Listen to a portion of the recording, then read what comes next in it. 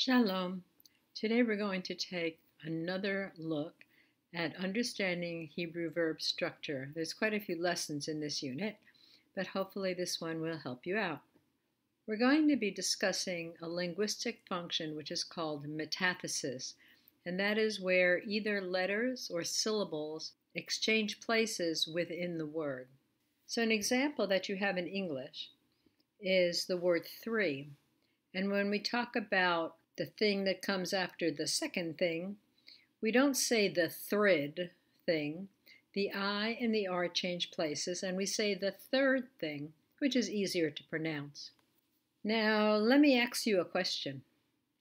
When I first moved to the South, I heard people say this, and I thought it was a matter of metathesis, but also perhaps poor speech habits.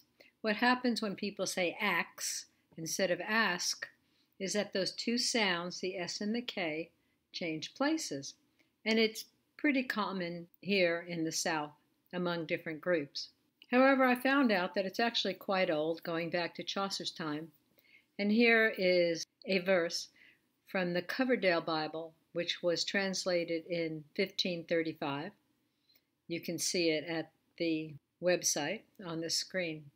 And he very clearly says, ax, and it shall be given to you, instead of ask. So it's an old speech pattern and common. Now, metathesis takes place in Hebrew strictly in the hitpa'el binyan. So if we go back to our old verb friend, shamar, if we put it in the hitpa'el, instead of having lahit shamar, which is what we would expect, the tav and the shin change places, and we get lahishtamar, which is, in fact, easier to pronounce. Now, this process takes place for all the sibilant letters, all the S sound letters which are made between your teeth. Shin, sin, samich, zayin, and tzadi. So in Psalm 18:24, we see esh tamer. The concept is, I will guard myself from my sin. So it's imperfect. It's not et shamer, it's esh tamer. In Micah 6:16, here is a third person masculine singular, imperfect, yish tamer. The shin comes before the tav. And he guarded or kept the laws of Omri. Another verb root is shachar, and this has to do with strong drink. So we see in 1 Samuel 1:14, a second person feminine singular, imperfect, tishtakari. You can ignore the nun on the end. And Eli is talking to Hannah, and he said, when are you going to stop being drunk? Because he sees her lips are moving, but no sound is coming out. And she is praying for the birth of her child. So here is with a sin, sachar, and you remember this root. It's the root for the name of Yisachar, and it has to do with earning wages. In Haggai 1:6, we see it in the participle form.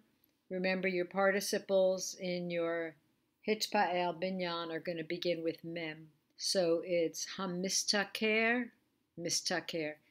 The one who is earning wages, he is earning wages, what? To put them in a pocket with a hole in them. Another verb root you probably know with samich, sater, to be hidden or to hide. In 1 Samuel 26:1, we see a participle form, mistater. Hello, David mistater. Isn't David hiding himself?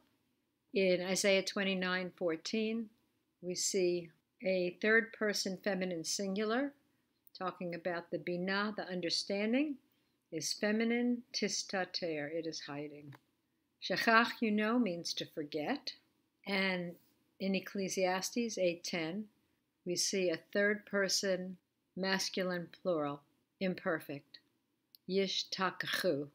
Now, when we have the form that begins with the tzadi, and this is much more common in modern Hebrew, but we have an example in biblical Hebrew, the tav actually changes to a tet. So the letters are reversed, and then instead of a tav, we'll have a tet. So here in this example from Genesis 44:16, The brothers are talking to Joseph and they're saying, how can we show ourselves to be righteous? Nitztadak. You see the tzedek is there. Instead of the tav, you have the tet. The nun is for first person, plural, imperfect. We will be righteous. We can justify ourselves.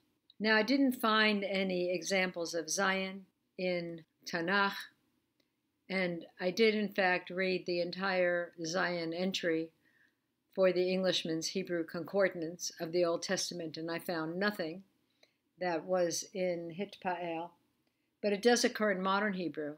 And in modern Hebrew, the tav changes to a daled. So we have this root, zman. Zman means time, maybe you know that. There is a verb in pa'el, to be on time, but then we have this root in hitpa'el. This is a noun form. Hizdamnut means your opportunity. So instead of the tav, daled. But you're not going to find that in Tanakh. The most confusing of all these verbs is the one with this root, shacha, which means to bow down or prostrate oneself in worship, sometimes in worship. So first we'll look at the infinitive form. Genesis 37:10. Joseph has told his father about his dreams, and he says, will your mother and I and your brothers come lehishtachavot? In verbs that end in hey, in the infinitive, we expect to find an ot. We have oseh la'asot, ro'eh lir'ot. But for some reason, the vav here is pronounced, and we have the cholam after it. So we're going to see this vav frequently in the conjugation of this verb, which makes it so confusing. Here are some examples from the perfect tense. 1 Samuel 15:30, hishtachaveti. Since it ends in hey, we might expect viti, but we get veti. So this is a first person singular. It's a reversing vav. We translate I will bow down, but the form itself is in the perfect, in the past tense. Here's a second person singular, masculine, in Deuteronomy 4:19. Hishtachavita. We recognize the ending ta, you did something. Again, a reversing vav. Here is a third person masculine singular in Ezekiel 46:2. Hishtachava. A second person masculine plural in Exodus 24:1. Hishtchavitem. And the third person masculine plural in Exodus 11:8. Hishtchavu. In the imperfect tense, Genesis 24:48, we still have that vav hanging on. Eshtachaveh. First person singular. Genesis 22:5, I moved over to the first person plural because of the coming confusion. We will bow down. Nishtachaveh. Abraham talking to his two young men as he and Isaac go up the hill. Second person masculine singular still looks very similar. Exodus 20 verse 5. Tishtachaveh. And the plural, all y'all. Second person masculine. Joshua 23:7. Tishtachavu. All y'all should not bow down and worship. And then for the third person masculine singular, we find two forms. One is in Genesis 18, when the visitors come to Abraham's tent. We find this form yishtachu. And in 2 Samuel 15:32, we have the form yishtachaveh, which looks more normal. I don't know where the yishtachu, the prior one, comes from, but they're both third person masculine singular. And here's another anomaly as it appears in Ruth 2:10, talking about Ruth bowing down before Boaz, and it's ta, we expect that she will, but the ending tishtachu instead of tishtachaveh. We're working with a very limited number of examples here.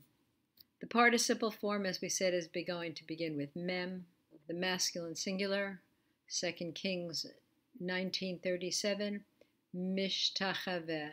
He is bowing down in the house of Nisroch, his god. And a plural form, which looks pretty normal, Genesis 37:9, mishtachavim. So most of the cases we have this vocal consonantal vav kind of replacing the hey at the end, the hey of the third root letter, although it's very unusual and nothing else seems to do that. And here's one imperative form from Psalm 45:11. Vayitav hamelech yafech.